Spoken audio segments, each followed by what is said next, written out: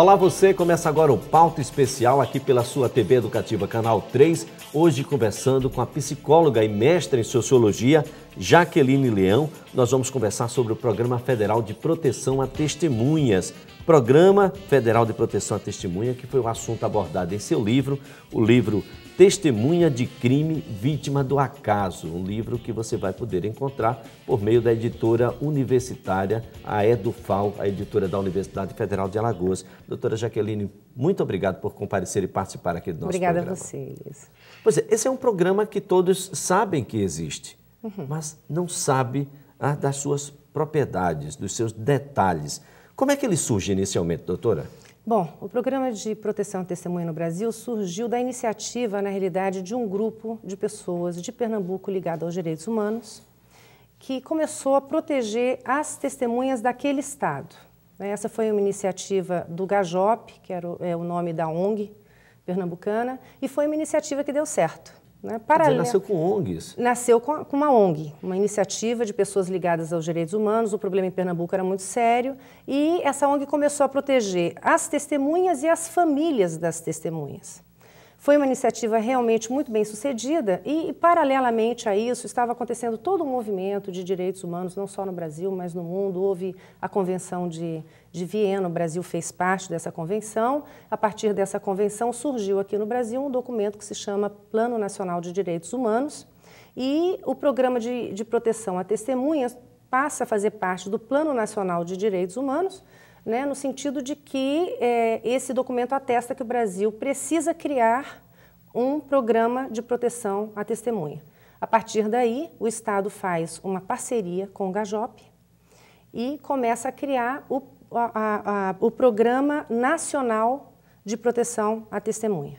Ele agora passa numa condição de programa federal. De programa federal. O programa é feito em parceria entre o Estado e a sociedade civil organizada, ou seja, nos estados que querem, que desejam, que se organizam para fazer parte do sistema nacional, uma ONG é escolhida para gerenciar esse programa a nível estadual e o Estado fiscaliza esse trabalho das ONGs. Na realidade, também é um paradoxo, porque normalmente o Estado é que executa e a sociedade civil é que fiscaliza. Nesse caso, a responsabilidade foi transferida para a sociedade civil, para a sociedade de execução. Civil. Isso, de certa forma, deixa a gente um pouco mais preocupado. O Estado deveria tomar conta disso ou não? Nos deixa preocupados justamente por isso. O Programa de Proteção à Testemunha, ele é colocado para a sociedade brasileira como uma política pública de direitos humanos. E o Programa de Proteção à Testemunha, na realidade, tem uma natureza da área da segurança pública e não dos direitos humanos. E a segurança pública é dever do Estado. Na minha opinião, essa transferência para a sociedade civil organizada se deu, na minha opinião, para que o Estado pudesse tirar dos seus ombros o ônus total de proteger a testemunha no Brasil. Esse que, na nosso realidade, programa, é um ônus muito elevado. Ele tem uma fundamentação em outros programas de outros países, por exemplo. Muito se fala do Programa de Proteção americano. É verdade. É um bom programa? Bom, o Programa de Proteção americano é um programa que já acontece nos Estados Unidos há muitos anos. É um programa totalmente de responsabilidade do Estado americano. E há uma diferença muito grande porque não há no programa americano essa responsabilização da sociedade civil e no programa americano a testemunha, quando entra, ela entra absolutamente consciente de que o Estado está interessado no seu testemunho, o Estado tem um interesse em diminuir a impunidade, ele está interessado no seu testemunho e, em troca desse testemunho, ele dá toda a estrutura necessária para a testemunha americana recomeçar a vida dela ou num outro estado dentro dos Estados Unidos ou fora do país. Então, o Estado providencia casa, escola para os filhos, muda a identidade de toda a família.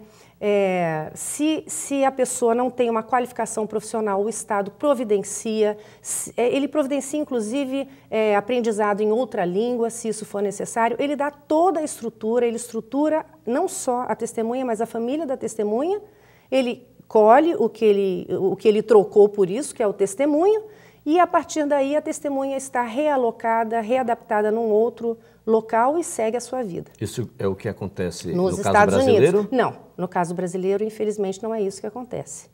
No caso brasileiro, o Estado não assume essa responsabilidade é transferida para essas ONGs, a testemunha no Brasil, em raras ocasiões, muda de testemunha, o que causa uma série de problemas, né? Porque como é que uma pessoa vai se reinserir socialmente sem uma documentação?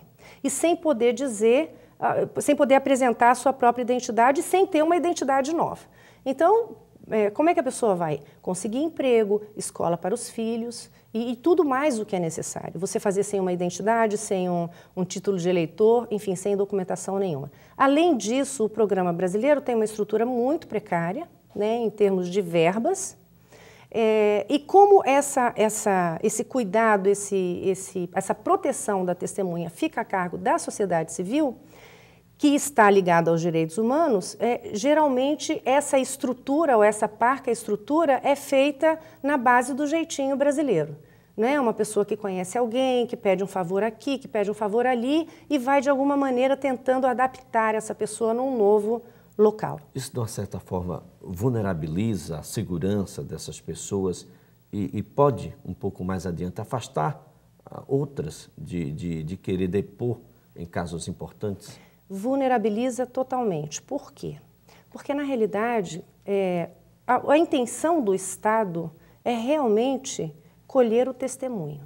O Estado está preocupado com o testemunho, não está preocupado com a testemunha. Então, esse é um programa absolutamente burocratizado. A testemunha para o Estado vira tão somente um número.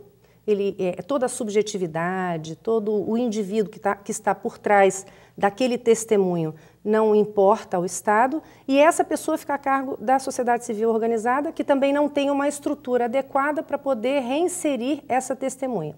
Essa testemunha já vem vitimizada, lógico, por ter visto um crime, assistido um crime, que por si só já é uma coisa vitimizante.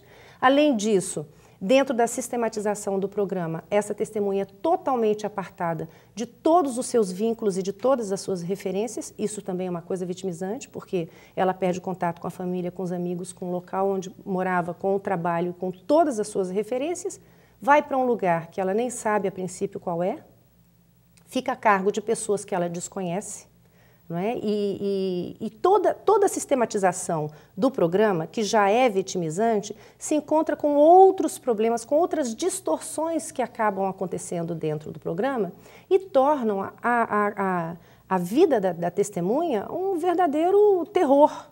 Existem inúmeros casos, aliás, é muito comum que a testemunha não suporte ficar no programa, em função de todas essas questões. E é claro que quando a testemunha sai do programa, de uma maneira geral, ela é assassinada. Pois é, então quer dizer, ela sai do programa, o programa tem um prazo de validade. O programa tem 2 anos, né, de duração para quem é inserido no programa, isso pode ser prorrogado. Mas a testemunha pode sair do programa em 3 condições. Primeiro, se ela desejar sair, ela se desliga do programa.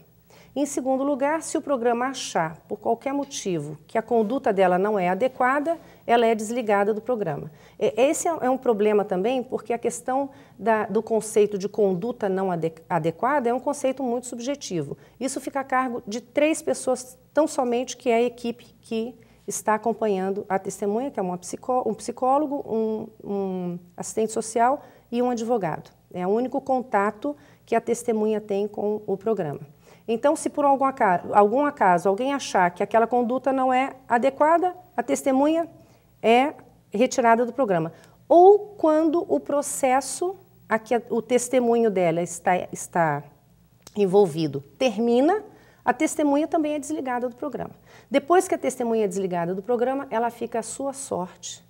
Ela sai sem condição nenhuma, sem estrutura nenhuma, sem casa, sem dinheiro, sem eletrodoméstico, sem nenhuma condição de recomeçar a sua vida. De uma maneira geral, essas pessoas acabam retornando para o seu local de origem, porque elas não têm outra possibilidade. E, de uma maneira geral, infelizmente, o fim dessas pessoas é trágico. Então, toda essa sistematização do programa e tudo isso que acontece na realidade, né, porque acontecem muitas distorções, existem casos, e no livro eu cito alguns casos que foram contados por pessoas de dentro do programa, de distorções que acontecem entre a equipe técnica, que fica responsável pela testemunha, e a testemunha. Todas essas distorções terminam por fazer do programa de proteção à testemunha